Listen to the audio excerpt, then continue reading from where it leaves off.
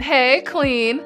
Are you wondering how to land corporate clients for your business? Have you heard about the massive opportunity to land 5, 6, and even 7-figure clients for your business, but you're not sure where to start or if what you offer translates and if it's something that corporate buyers would invest in? If so, stay until the end of this video because I'm going to share with you how you can land 5- and 6-figure corporate clients, and I'm even going to reveal a couple of stories for clients who did just that.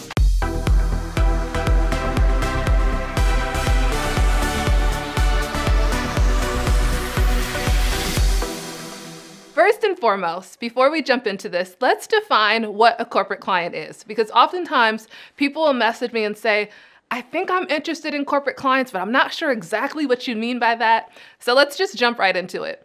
When I use the phrase corporate clients, I'm referring to anything that is a small to enterprise business. So small, normally being a small business that has at least 5 employees in it, all the way up to mid-size, to large and enterprise corporate clients like your Fortune 100 organizations. I'm also including nonprofits and associations and educational institutions in that description of corporate clients. I'm the founder of a movement called the Big Money Movement, where I've trained thousands of women all around the globe on how to leverage their expertise and land corporate clients. When we look at what it looks like to successfully land corporate clients, it's a game changer for most businesses. I have clients who within 90 days of working with us and going through our training are landing multiple 6-figure corporate clients. It's mind-blowing, right?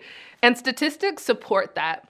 Studies show that within 2 years of landing her first corporate client, a woman-owned business grows by over 267%. That's the difference of if you are averaging about $44,000 right now in business, that would take you to over 6 figures. And let's say your business is averaging like $100,000 right now, that would take you over, $360,000 in revenue, which for many entrepreneurs, that is life-changing revenue, right? Preach, girl. So if you're wondering, okay, I see the opportunity, I know what a corporate client is, how do I actually land them? First and foremost, it's about looking at what are the problems that exist in corporate America and what they're already investing in. Whenever I'm working with an entrepreneur, one of the questions that I ask them is, what is the specific problem that you solve? And so oftentimes the women that we work with, they have come from corporate America, and so they've identified when I was in corporate America, there was a need for diversity, equity, inclusion, or when I was in corporate America, there was a need for operational support or leadership development. And so it's first identifying what is the need or the problem that you solve. Now, keep in mind, corporate America is one of the largest buyers, particularly in the US. So they're not only investing in services, but they're also investing in products as well. We host an annual event called Corporate Client Attraction Live. And one of the things that's unique about this event is that we actually bring in corporate buyers to talk about the investments they make in small businesses, what they're looking for when they make those investments, how much they're spending. And so this year, for instance, we have the global head of diversity and inclusion from Gilead Sciences, which is a Fortune 116 company at the time of me recording this video. And this company, she told me, has a multi-billion-dollar budget to spend with external partners through their supplier inclusion program. That is just one corporate client. I'm right on target, and I think I'm up to about like 1/10. And then last year we had an executive buyer from Microsoft, and she was talking about her budget within her department, and she was talking about the millions of dollars just in her division in Microsoft that she's investing with external partners. So there's so much need, and corporate buyers are looking for everything from training, coaching, development, furniture if you're offering products. I mean, everything that you can imagine that a business needs. Corporations are looking for external partners and investing in those solutions. But if you're a consultant or coach or service provider, what I want you to first really think about is the status quo of your buyer. So what's happening in corporate America? What are the outcomes that they're trying to create? What is their desired transformation? And how can you support them in that? And once you've identified the problem that you solve and that transformation that you create, the first key is your positioning. Positioning yourself in the market as the clear solution. Every executive buyer that I've interviewed and that we've brought onto our events talks about the importance of looking for specialized expertise and trusted advisors. So when we're talking about corporate buyers and how to land a corporate client, we're all in the business of relationships.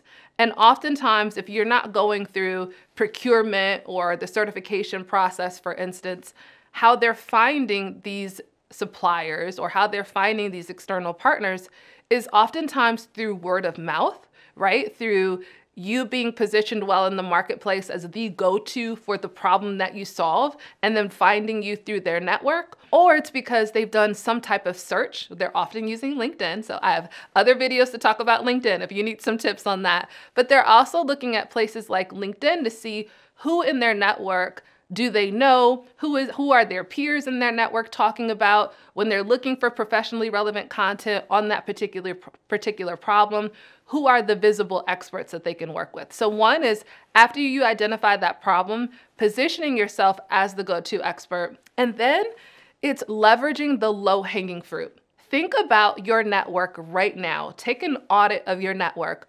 One of the exercises that I walk my clients through is really thinking about, who do you know in your network right now who has the role of an executive buyer? Who in your network right now has proximity to executive buyers? Think about, where you've worked in the past. If you're still in corporate America, who are the leaders that you work with now? Are you involved in any professional associations? Are you volunteering on any boards? I'm positive that there is someone in your network right now who has a role where they can either bring you into an organization or they have relationship with someone in a role that can bring you into an organization. So you want to start to position yourself as that trusted advisor and that person who has specialized expertise. And then you want to activate your existing network so that you can start to have conversations and position yourself for those opportunities. Referred leads close 4 times faster. So if you're looking to land corporate clients, it can be a marathon to try to position yourself for cold contacts and to develop brand new relationships. But your low-hanging fruit are those people who already know, like, and trust you, who've already worked with you in the past.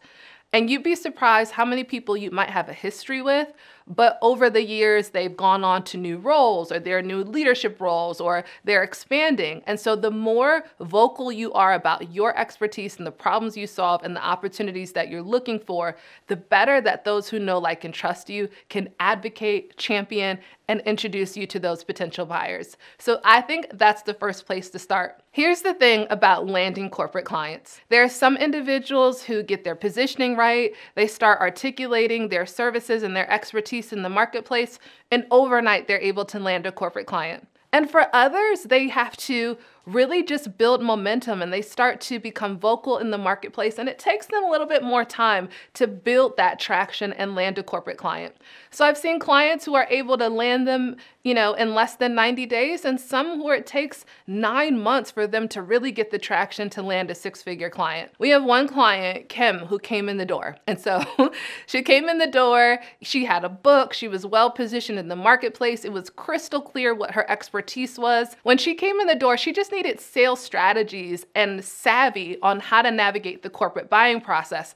So literally she came into our program and she jokes, she just came in, she swiped my proposal strategies, and then within less than a month, she closed her largest deal at that time, which is a $35,000 deal. And since then, she's had traction and she's closed multiple deals.